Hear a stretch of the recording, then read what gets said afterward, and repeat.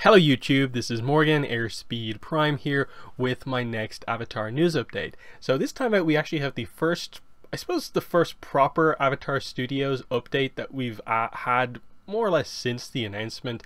Yes, we've seen little comments here and there, the interview that Mike and Brian did on the podcast and stuff like that, but there was nothing I think inherently new stated in any of those statements. This time though, it's kind of something substantial, at least something that's worth talking about. So, discussing film on Twitter here, linked this article here from Viacom CBS, so super official. The upcoming Avatar: The Last Airbender films will use CG animation. So, if we open up this article, we can see it is Brian Robbins on prioritizing kids and family content across platforms. So, Brian Robbins is, of course, the president and CEO of Nickelodeon, and Chief Content Officer for Kids and Family on Paramount Plus. So this is the high up guy who's basically sort of brought, Mike and Brian back on for Avatar, has put the business backing behind Mike and Brian for Avatar Studios. We don't need to, I think, go through the whole thing necessarily here, but you can see here, they're talking about franchise building. There's going to be a TMNT film produced by Seth Rogen and the planned expansion of the Avatar universe. The idea is to leverage that IP and those franchises to drive consumption on Paramount Plus for kids and families. So, a lot of business stuff, of course, that they're making this content to ultimately make Paramount Plus, the streaming platform, a success. So here's all of this stuff here. They talk about streaming and so on. We're really only here to talk about Avatar though, so let's get to the Avatar stuff here. So they mention it in this question. So the question is, you have an ambitious film slate across theatrical and streaming. Can you talk a little bit about kids and family movie strategy on Paramount Plus and how it fits into Viacom CBS's overall movie strategy? In my previous role before I came to Nick, I was running Paramount Players at Paramount Pictures. Make branded films. Nickelodeon was the top priority. The first came to mind was the Dora the Explorer movie. We're doing TMNT. We have to deliver the quality, and we're excited about Turtles as a franchise in general. And one of the other big projects that we're working on the theatrical front is Avatar. We've signed a deal to bring the original creators of Avatar back into the studios.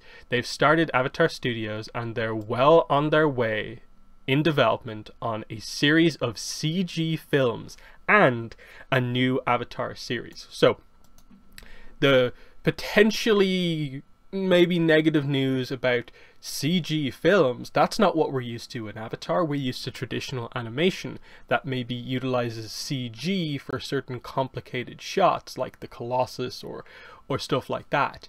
But this is getting across the idea that their plan is that these movies are going to be CG, but it's also, I think, a good thing that CG films and a new Avatar series. The specificity on the series to me means that the series is definitely probably going to be more of the traditional Avatar animation style, and there won't be the worry about CG stuff.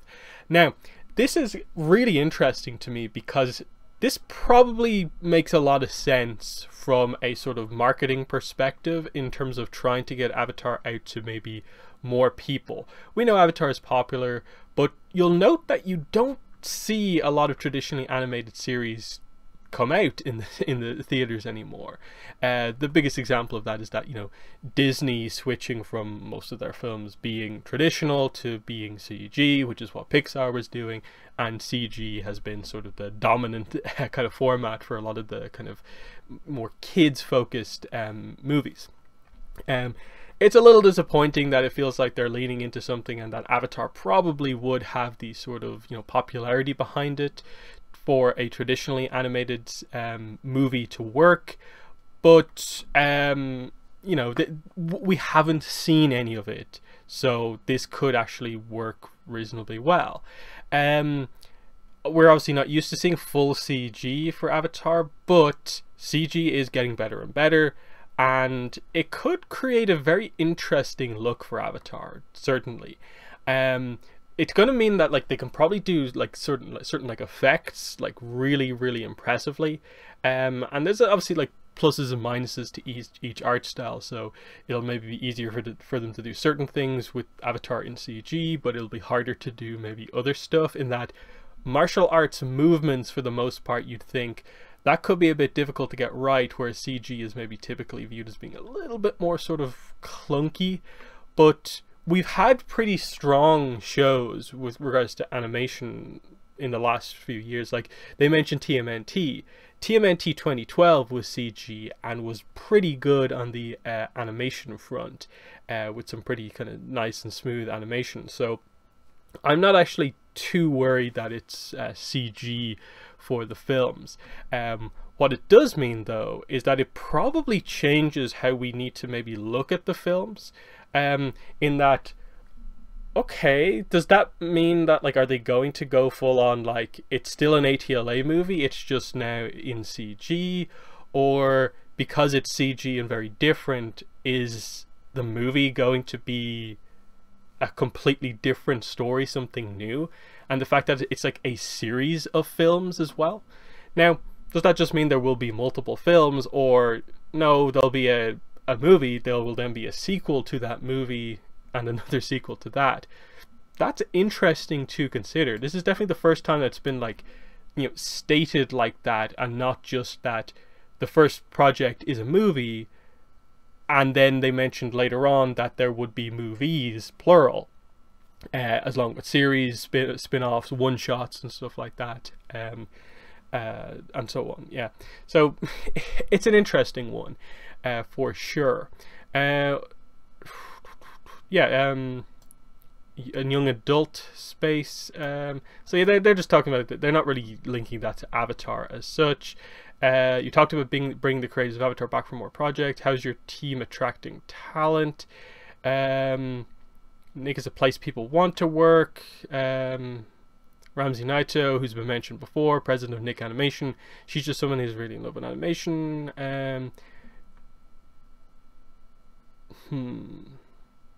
So he doesn't really answer the question there to a degree, but it seems like they really want to attract people who like the franchises that they're going to be doing, so that's definitely a decent thing. But yeah, just, you know, these line or two here basically is the core of this announcement here. Definitely interesting to consider. I'm not immediately sure as to what the reaction is going to be. I haven't really seen much of a reaction so far, because I think I caught this within the first, you know, relatively, you know, first few minutes of it being live. So I haven't really seen anyone really talk about it. I wouldn't immediately view this as being like, oh no, it's going wrong already, just because we've heard this and we haven't seen anything yet. I understand the whole, oh, they're turning it into CG, that means we're going to go down this path, which we've seen the examples of on this front. But it's definitely a case of we need to now wait and see. I understand that there's probably going to be a bit of skepticism about this, of like, no. And I definitely understand that. But at the very least, this separation here to me means, okay, films will probably be in CG and series will probably be in traditional animation, and I'm guessing they'll do sort of short form content in probably, you know, different art styles as well, because this is where you have to bring in the other stuff that they actually talked about before, which was that, like, I think on the podcast they mentioned that they are trying to, with these different projects, Brian mentioned it's like a multi-tiered, layered approach. It's like an octopus, basically, the way it branches out. That they are planning the different projects to sort of appeal to kind of different audiences. So, you know, the movie might be maybe aimed more at kids, and have that CG really appealing style, but then the series is more for the, I suppose, typical audience for Avatar, where it's appealing to fans of ATLA, it's appealing to fans of Korra, that sort of thing. again, this is where us not knowing about the full scope of what they're working on means that like it's hard to fully speculate on. Where if they had also mentioned that they're working on sort of a YouTube series, like a series of some short animations that will mainly go up on YouTube, then we'd probably get a sense for like, okay, they're probably going to be more cartoony, Republic City Hustle like, and we know where to go from there. But yeah, it's an update. It's not much of an update. You know, they started Avatar Studios. It is nice to know they're well on their way in development, so an announcement could theoretically be possible. The fact that they're confirming it's CG for the movies, and they've said before a theatrical movie is the first project, is something where like at this stage, like, would it be a problem for them at like say New York Comic Con coming up next month to just announce like, here's the movie we're looking on, here's sort of a poster that features the character or main 2-3 characters in their CG forms, show us like, is it ATLA, is it Korra, is it something new, is it an era we're familiar with, new characters, just something to kind of wrap our heads around, so we have a little bit more of a concept on what's going on. Because like, they know they've got something in Avatar, simply just looking at the success of the Kickstarter campaign, I think highlights that they have made an amazing decision to bring Avatar back. Because if something like Avatar role-playing game, which is effectively as a product a book, can make $9.35 million in a month, when the sort of new Avatar content in this book is rather minimal, and I definitely would say a large part of this is just the Avatar IP, more so than the game is going to be so good that that's where it's got the 9 million from.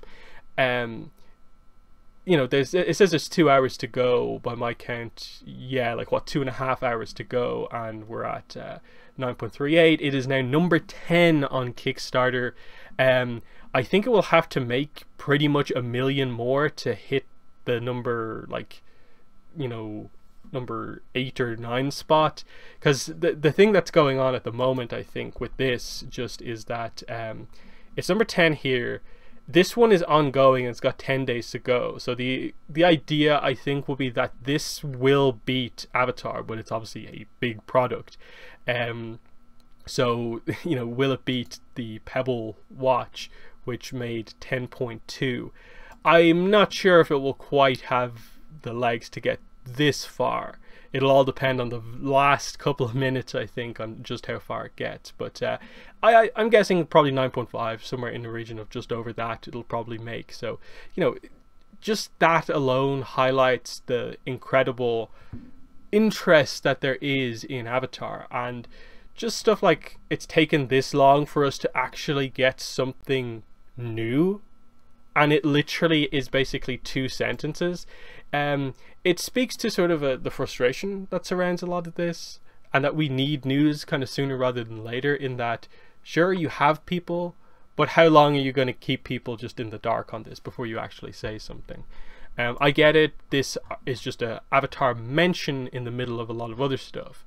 But, you know, again, it highlights that it's a relatively brief sort of article, and I'm guessing he blows a condensed version. So I might have to watch this to see if it's mentioned sort of.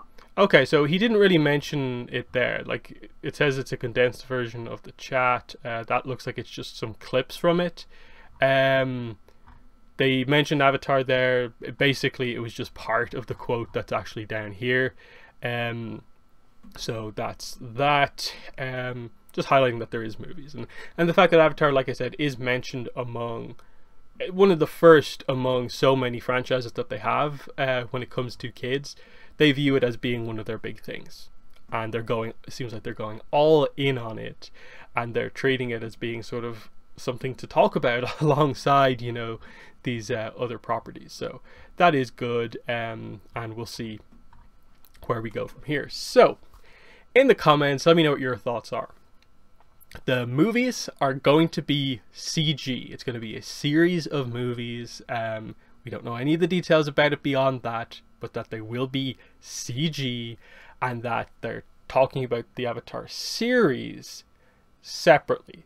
I suppose it is technical confirmation that, like, from his perspective, looking in at what the studio is doing, the main things that they're working on right now are this series of CG movies and a new Avatar series, which I'm guessing is the third equivalent for an ATLA, Korra, and then this as a series, the sort of third era of Avatar. So that is sort of good to know, that it also does, you know, technically can confirm that, I guess, the second project is Avatar, is a Avatar kind of main series, I guess.